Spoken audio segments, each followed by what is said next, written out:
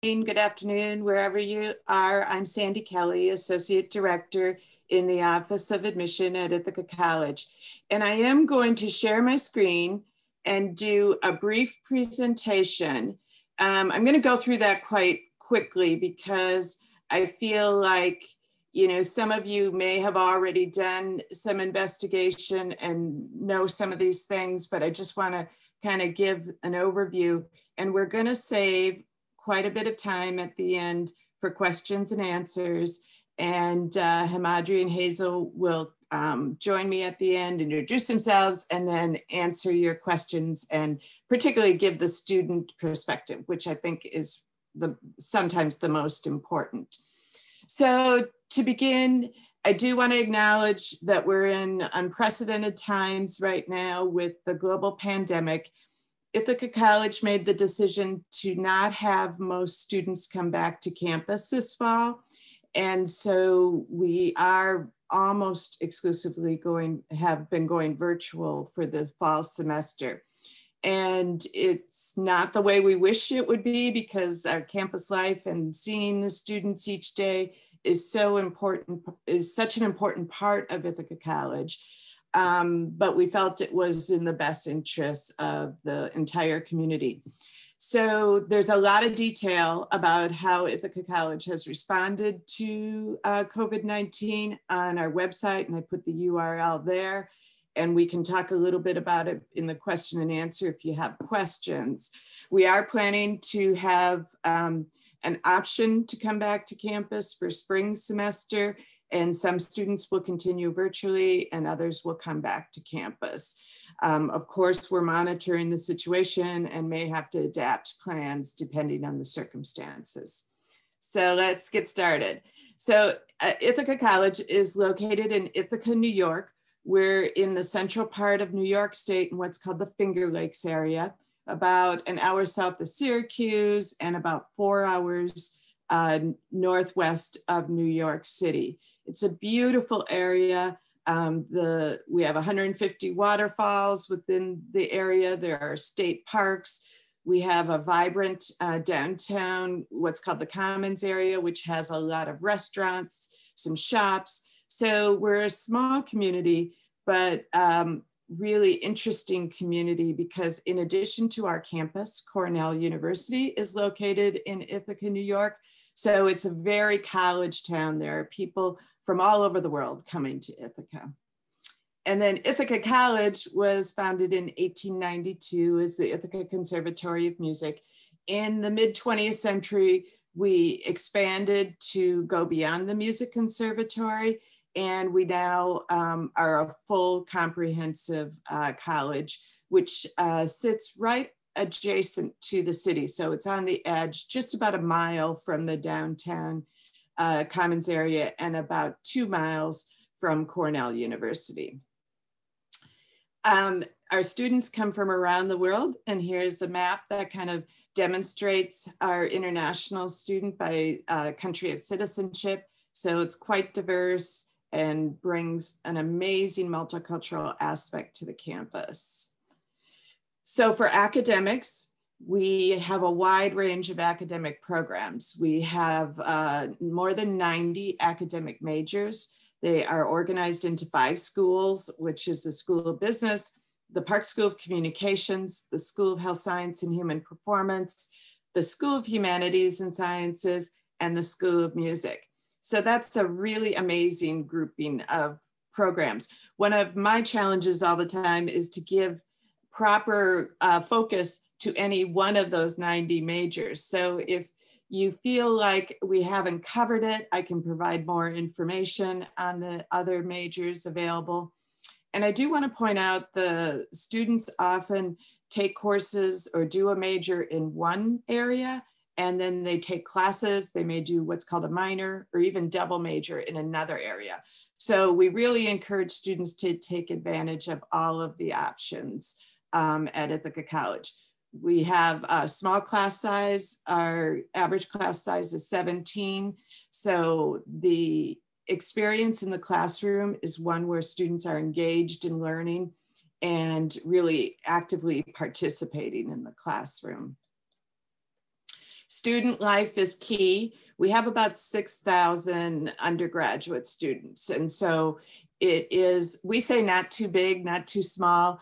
It's big enough that students are constantly meeting new friends and students throughout their 4 years of study, but you're also always going to see your friends when you're on campus because we are a community. From the domestic students come from all over the United States, with the majority coming from outside of New York State. So it is a campus where students are living on campus primarily, and that creates a environment where it's home and it's community. It's not simply a place where students go to school, class, and then they leave. And there's a lot of things to do at Ithaca College. We have 200 student organizations and clubs, more than 200. We have athletics at competitive levels or recreational levels. There's music performances that students can participate in or go to see. We have a lot of volunteer leadership honors kinds of organizations. We have opportunities for students to apply what they're learning outside the classroom. That might be in research laboratories, in our student media, in the theater and performance spaces, the clinical health sciences area. So there's a lot of opportunity for students to get practical experience even while they're studying at Ithaca College. And because we're a community, we provide the kind of support that students would need throughout their week or their day at Ithaca College. And the health and well-being of our students is the most important aspect. So we have lots of academic support if students need a little extra help writing, getting feedback on papers, or if they need some assistance in terms of accessibility. There's academic advising, both with advising in the advising centers, but also with faculty.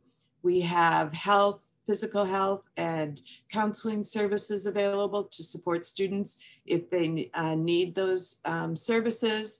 And then we have a fitness center and recreational areas for students to stay active and engaged. In terms of employment, a lot of our students do work on campus, so it gives an opportunity, of course, to earn some money, but also to be engaged in the campus and to start building a resume of skills. And then we have a lot of opportunities for students to connect with other students that may be in different academic areas or live in different areas of the residence halls, but share a common connection so that they can feel part of the larger group. And for international students, we do provide a lot of support specifically because we know the experience and the needs of international students are different than for students from the US.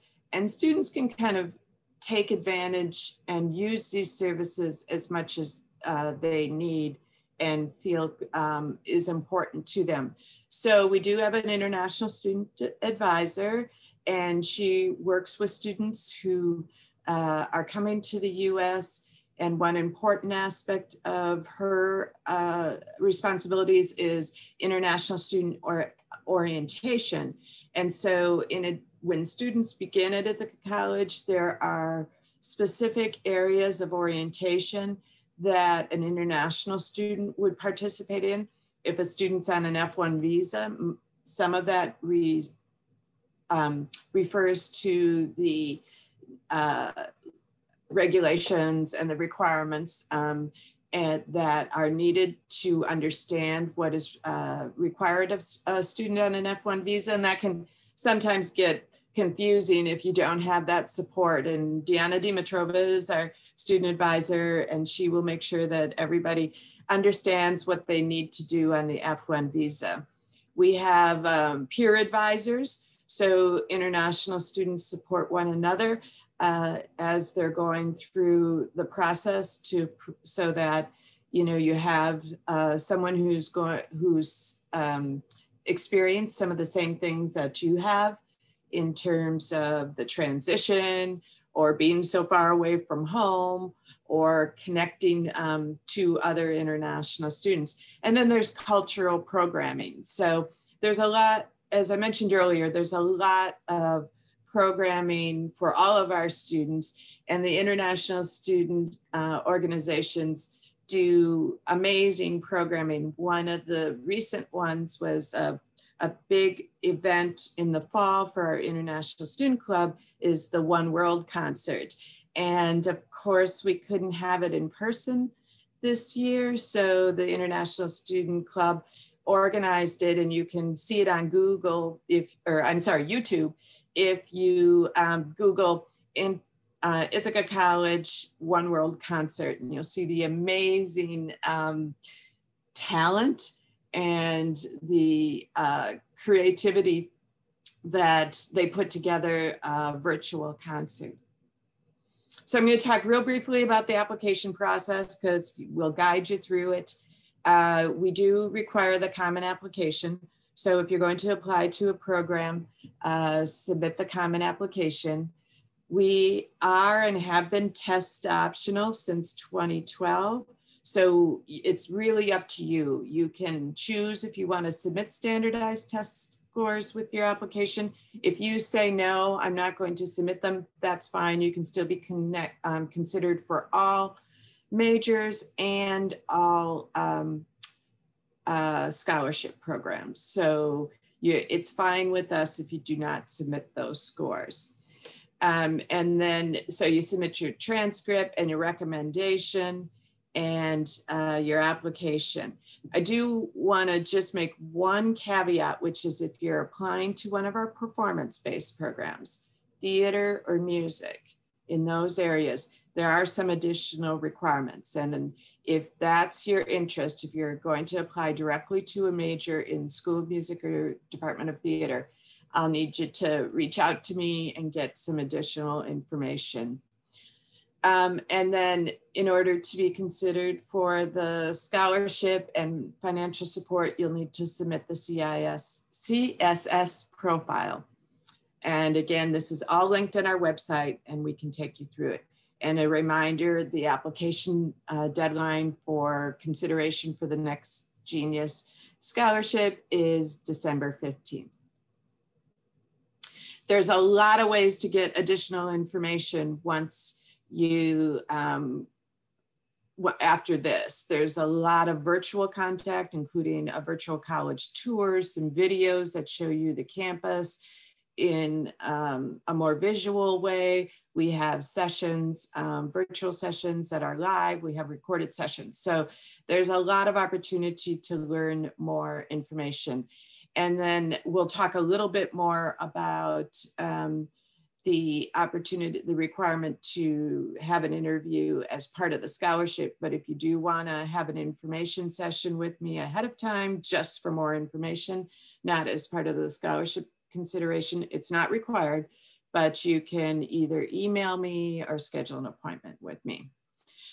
All right, so I'm going to ask Himadri and then Hazel to come on camera and introduce yourself and talk a little bit about their experience. Himadri, would you start? Yeah, sure. I'm really sorry if you hear noise in the background. It was just unavoidable. But yeah, so hey guys, I'm Himadri Seth. I'm from New Delhi. And my major, I currently have two majors. I'm a documentary studies and production major and an economics major. And so let me talk about one thing that I love the most about IC. And I would say that is how much support the professors and also other students give to you. So like you could literally go up to any professor in any of your classes, and the chances are that most of them will understand you if you have any problems.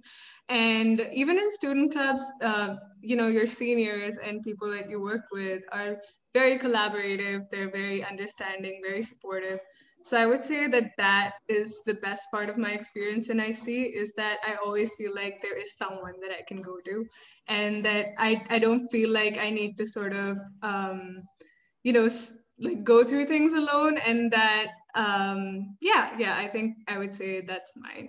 Do you want to go next, Hazel? Hey everyone. I was an ex-genius scholar for the last year. And currently I'm a communication management and design major at Ithaca. I'm a freshman, still at my first semester, but right. So I'll start with, I guess, how it's been online, which is obviously super different from Himadri's experience of her first term. But I feel like,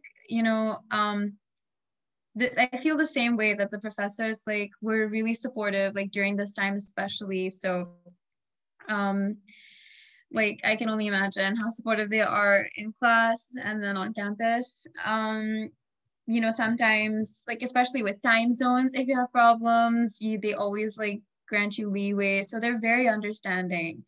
Another thing that I love, I mean, that's one thing that I've just really enjoyed classes and the professors who are, relatable, even if, well, obviously like they're from like, it's a different culture, it's a different age group, but it is so easy to relate to them and to talk to them, and they are so approachable.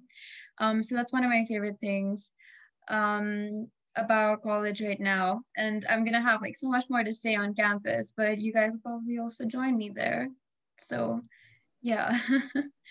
I guess I'm not sure what else to say, except that I really hope you guys read more about it and will also come to love it as much as Himadri and I do. Great, thank you, Himadri and Hazel. I do want to point out that Hazel had the most recent experience, which meant that she had to do orientation virtually, took some courses in the summer virtually, as well as her first semester. So that's, again, a very different experience than we normally would want to have. And we hope to come back to the experience that was more like Himadri's experience when she started. I really appreciate it because Hazel submitted an op-ed piece for the Ithacan, the student newspaper, which talked about the challenges of doing virtual learning when you're in a different time zone, you're trying to connect. So we definitely understand that this is an experience that we don't necessarily want, but we really appreciate that it's also giving everybody, all of us, an opportunity to take a look at how things are done, do some improvements, and maybe have some more experiences that way. So we're gonna move into your questions, and I encourage you to unmute, come on screen to ask your questions or to put them in the chat, and we'll be happy to take any questions that you might have. Is anybody brave enough to ask the first question? I know it's always intimidating. My question is, how would you say the transition between like Delhi or like a larger city in India is compared to like going to Ithaca, which I know is like slightly smaller? It's a lot smaller. Yeah. Yeah, it's I wouldn't say that it's entirely easy, because it's not, because you come from a city that's so big and there's people everywhere. And you sort of go into this place, and like the most people they have at any time is like the least people we have at any time, which can be, in the beginning, it can be a little surprising and not something you're used to. But as you spend more time there and you get to know people, I think it can be comforting in a weird way, because like you haven't sort of seen that kind of quiet and been in a small place ever before, and now you sort of have the chance to be in a place where there's so much of like natural beauty, and you can sort of sit in the quiet and think.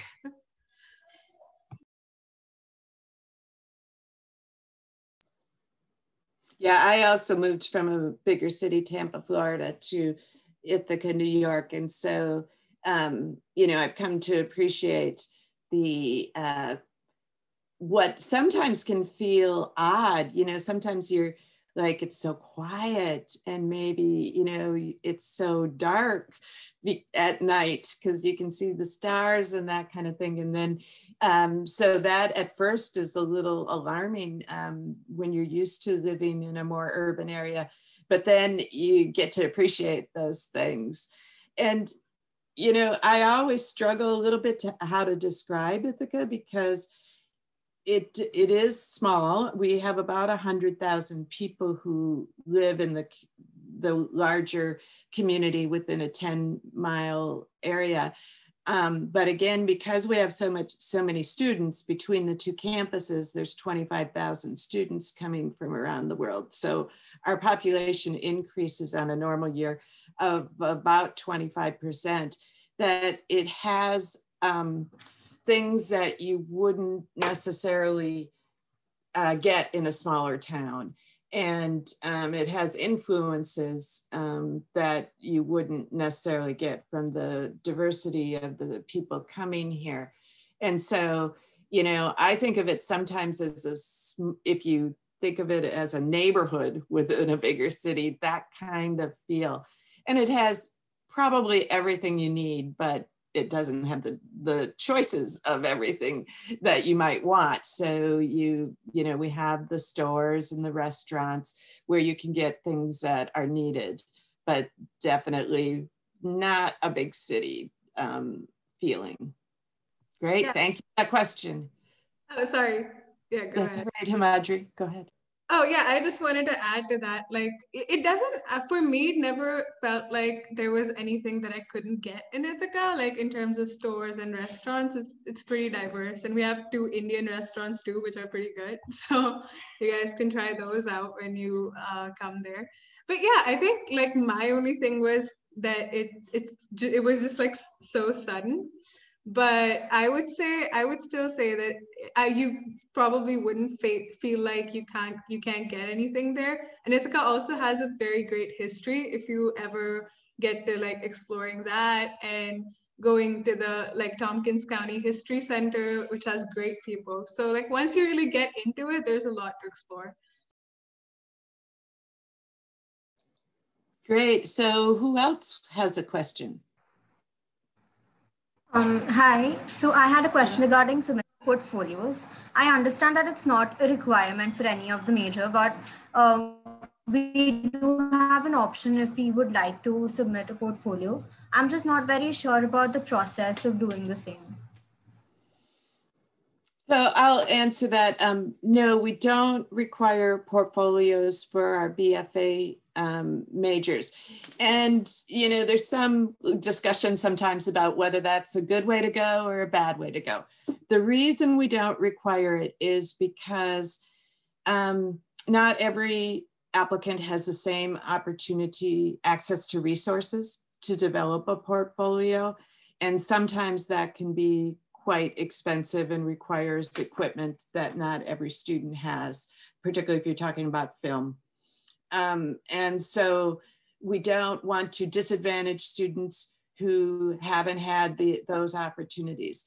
Another reason is some areas, film would be an example. It by nature is a cooperative kind of medium. And sometimes in a portfolio submission, it's hard to know exactly what was contributed or what was done. And so, you know, that also.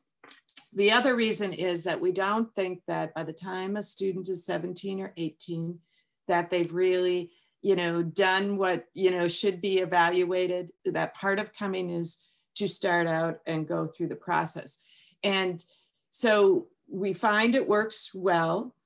In the application, if you have experience producing art, that's related, whether it be film or painting, that you can, that we want to see that.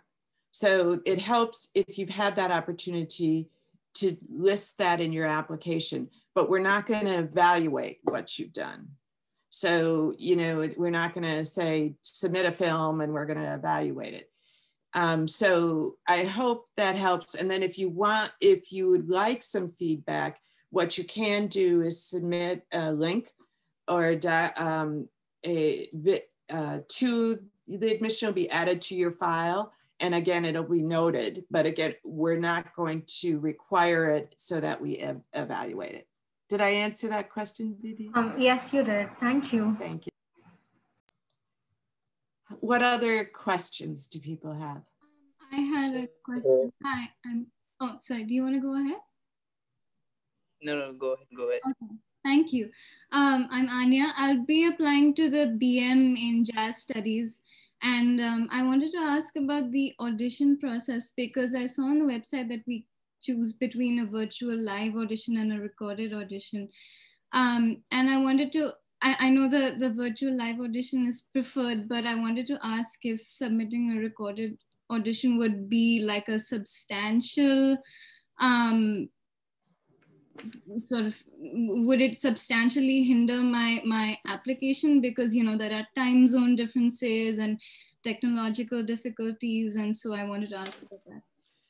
No, I think you should feel comfortable, particularly for given that you're auditioning from afar, that you can go ahead and upload. I do want to point out though, for music and theater, we really want you to complete the application process by December 1st, not the 15th. So, and that includes both submitting the application and completing the audition requirements. So no, you should feel great. We completely understand the challenges that are in place, particularly for this year. And we've always had the video audition option for international students, even before, so. Okay, and I think I saw, is it Karnav? You had a question? Yeah. So hi everybody, my name is Karnav, and so my question is basically related to the application process. So, do Ithaca College accept Duolingo test, and is there any benchmark set for it? So yes, we do accept the Duolingo exam. So, and we also, depending on what your curricula is, we don't necessarily require English proficiency from students from India. So if you're in a curriculum that is taught primarily in English, and we can demonstrate that it is a full English curriculum, we will not require it. If you have an SAT verbal of above 600, if you're taking IB courses. So if we have another exam that can, we can substantiate that you're able to succeed in English language curricula, we don't require it. And I'm gonna go on our website and look at our suggested minimum score for Duolingo because I cannot remember it. So just give me 1 second.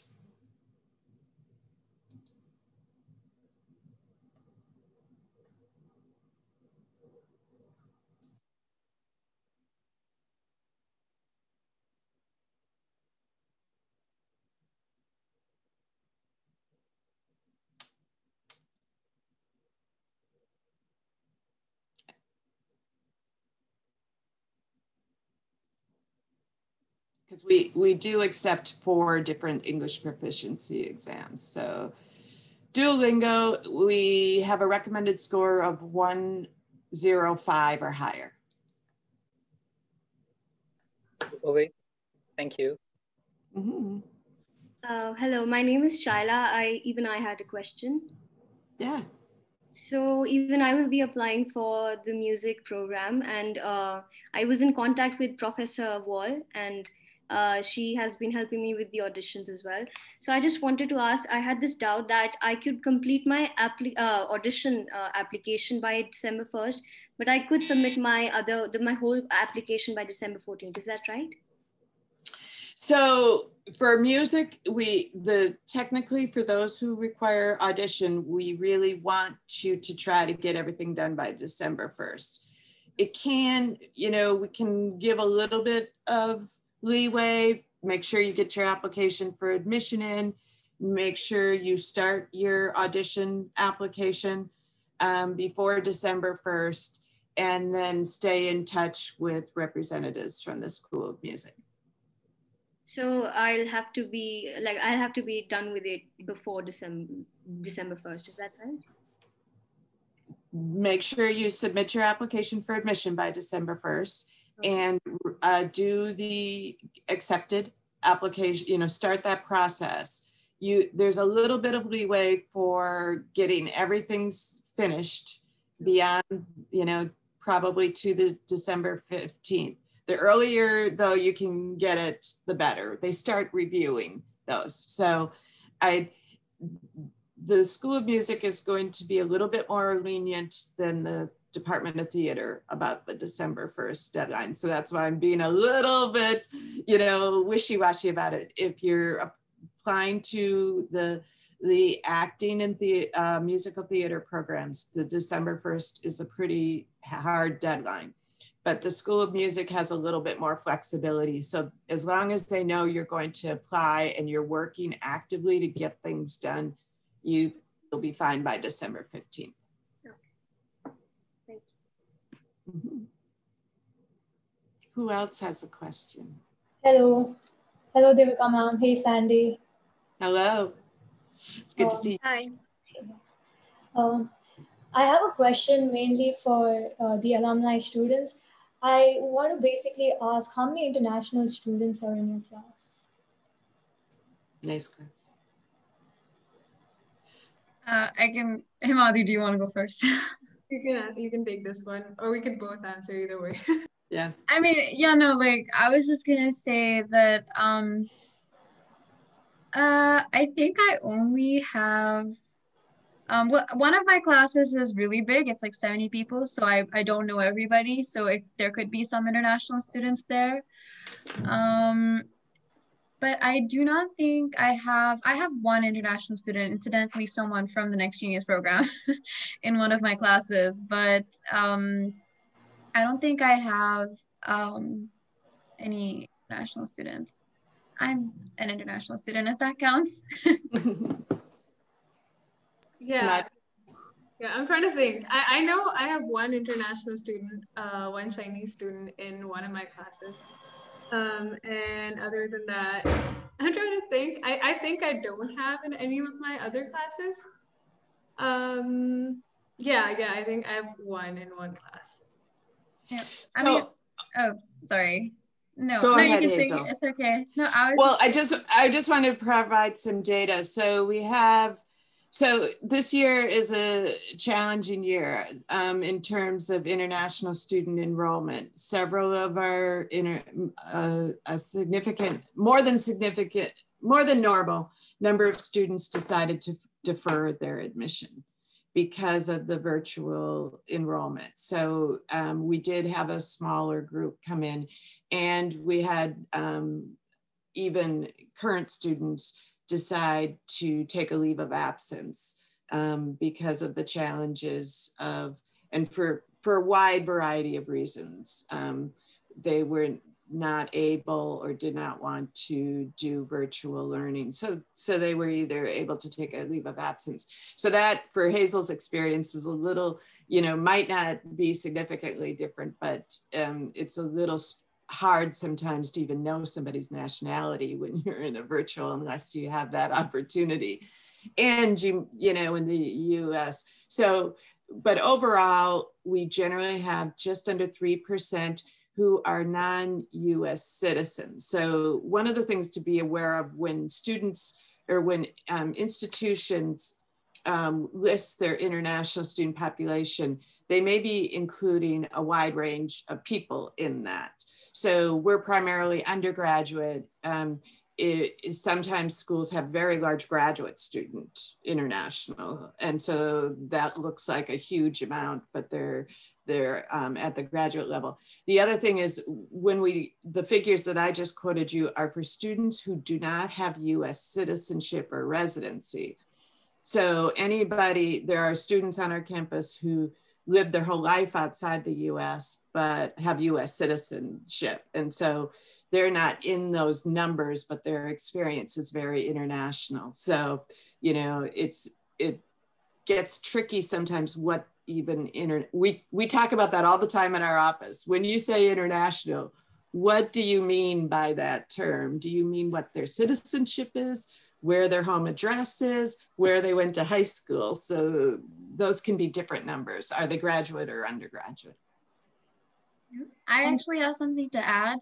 I know like I had like the same question when I was applying to like Ithaca or like just colleges in general, because sometimes it may seem like comforting that you know, that like, okay, when there's like a large population of international students, that like, you know, it's more comfortable of an experience, like you have someone to turn to. But honestly, I've come to realize that while it can be a really important criteria for a lot of people, for me, I started to discount it more and more, mostly because it's a really big place. College is huge, even if it's like a medium size or a small college. So like if you're going, it's not necessary that you're gonna have like so many international students in your class, or even that you see on a day-to-day basis when you're going out, for like when you're having lunch or something like that.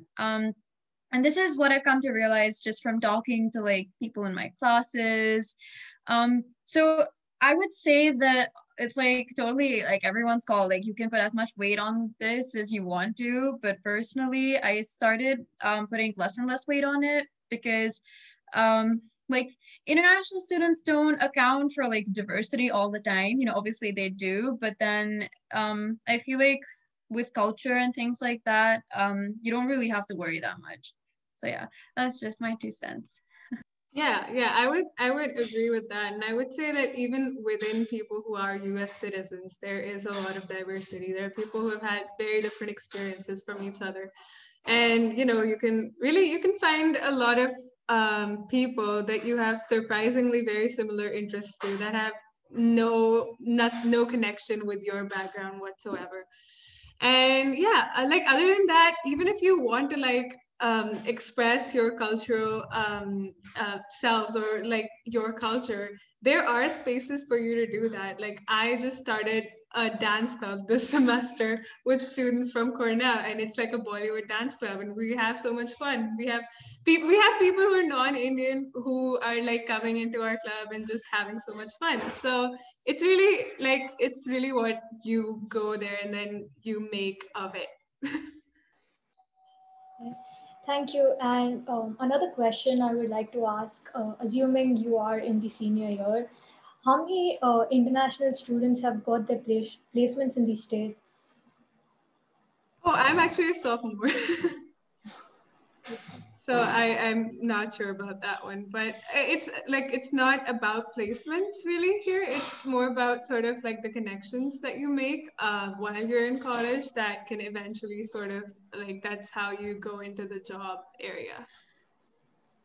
But the college definitely helps a lot with that. We have career services, and we have like in the communication school, we have Spark in the first semester, which is very helpful, and they give you access to things like Handshake, and they tell you how to make your LinkedIn profile. So you have a lot of support on that. So don't worry.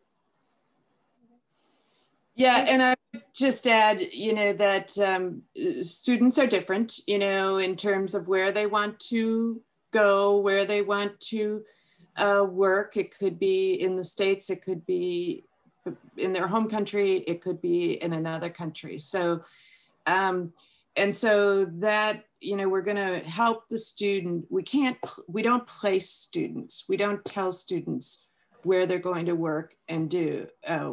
we can support them in pursuing the education that they want.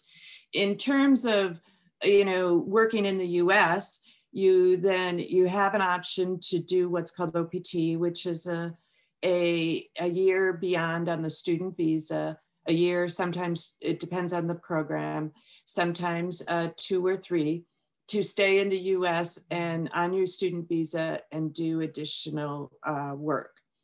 Then if you want to stay, you would have to apply and receive a job from a company that will support a work visa. So there's things beyond the control, you know, of the college or even the student. And so those are things that a student's going to need to navigate. So in terms of, again, what they're interested in and what the process will be, as you probably realize, things change in the government quite quickly, and, you know, and attitudes and opportunities are going to change in 4 years' time. I can't predict it. So I think what I would encourage students to think about is, am I going to get the kind of experience that will be valuable regardless of where, you know, the opportunities are? Because I may change also in terms of where I want to work when I'm done. So that's unfortunately, we can't predict what will happen in 4 years' time in terms of employment, work visas, that kind of thing. So, and we don't try to guarantee that. Most of our students after a year are either in graduate school or employed. So we know that from our surveys, but then it depends on what they wanted to do and how they pursued the opportunities. Also, like, I know, like, at least some of you are applying for like the music programs or like jazz studies. I was just gonna say that if you look up, there's a whole list of alumni, like famous alumni, that was probably really interesting. Maybe if you guys know Jeremy Jordan, he was on Supergirl, but he's also really famous on Broadway. He graduated from IC. So it's like a whole thing. You should definitely go check that out. Yeah. Even if you're looking to apply in a communication school, you guys probably know Bob Iger. He's an Ithaca graduate. So this is all stuff you can find out on the website. So I'm going to come back to a question that was submitted on the chat, which is clubs for students who are POC. Oh, I'm sorry, Hazel, you entered that. So I thought that was a question. So yeah, we have, as I mentioned, all kinds of student clubs, and they can be according to cultural or identity, or they can be a mixture of things. One of my favorite examples of a combination was the Ithaca College Gamers Symphony Orchestra. So for students who are interested in gaming and soundtrack of games, and they have a concert typically every year for gaming music, and they want to elevate it. So, and they want to introduce symphony music too. So just to, you know, like some person probably thought they're the only people who are really interested in symphony music and gaming, and they found other support people, and they have a club that does some amazing things. So who else has a question? I had another. Is that okay? Yes, please. Okay. I wanted to ask about performance opportunities as a jazz studies major. You know, will I have the opportunity to have my music played, or you know, city help with that? What are some? Yeah. So. Anya, you kind of broke up, but I think I got the question, which is that performance opportunities. So, and this is true for students who are music majors or students who have a musical ability, which is there are about 300 recitals and concerts each year at Ithaca College. We have amazing performance spaces, a concert hall and a recital hall. And so there's those opportunities for students to audition into any ensemble, as well as be part of the sort of college-wide opportunities.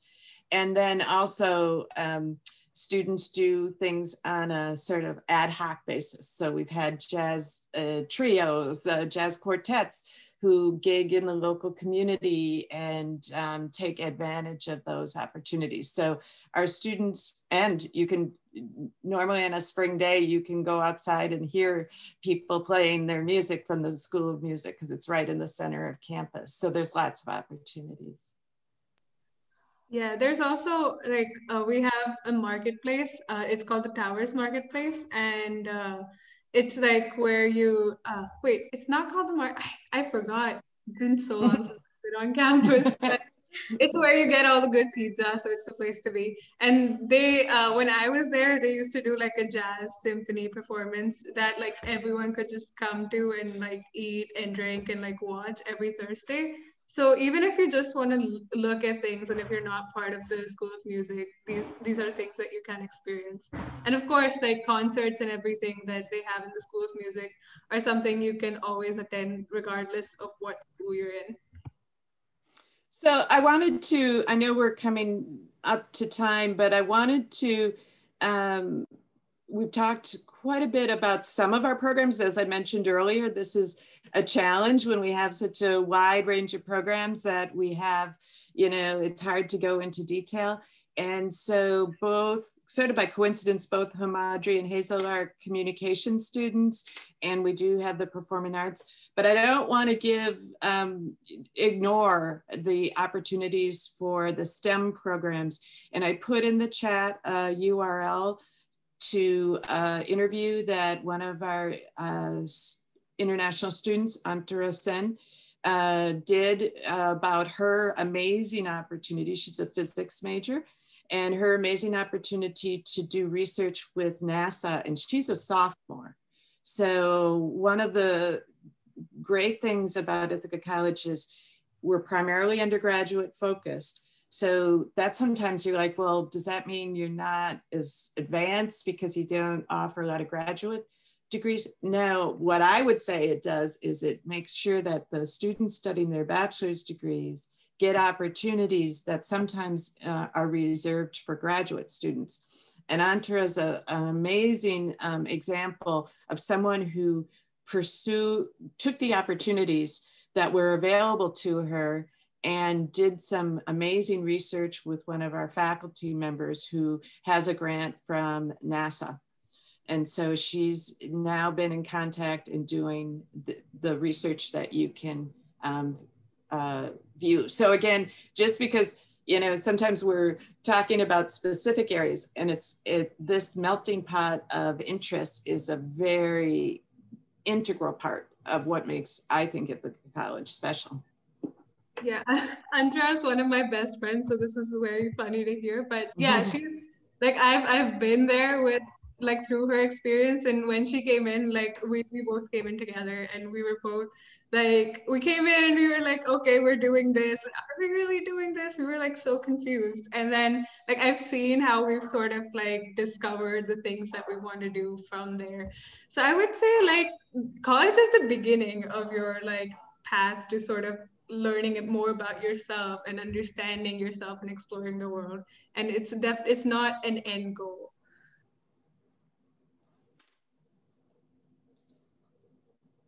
Should we try to take one more question? Do we have time? Yes, sure. One more question. Okay. Anybody got the last question? Nope. All right. So I'm going to ask Hamadri and Hazel just to, first of all, I want to thank you so much. It's great to see everybody. We miss everybody on campus. I can't tell you how anxious I am to get back to seeing all the students on campus. Any last thoughts you want to share? All right. So I think we've had amazing questions. Thank you, Sandy, for such an informative and interactive session. It was great. And it was good to see the applicants on camera as well, because even we are not going to see them anytime soon. And thank you so much, Himadri and Hazel, for being great and amazing Next Genius Ithaca ambassadors. I've always heard them, talk about Next Genius, but actually hearing them talking about Ithaca was an experience for me as well. So great things to learn on my side as well. And thank you once again to everyone and to all the applicants. Thank you.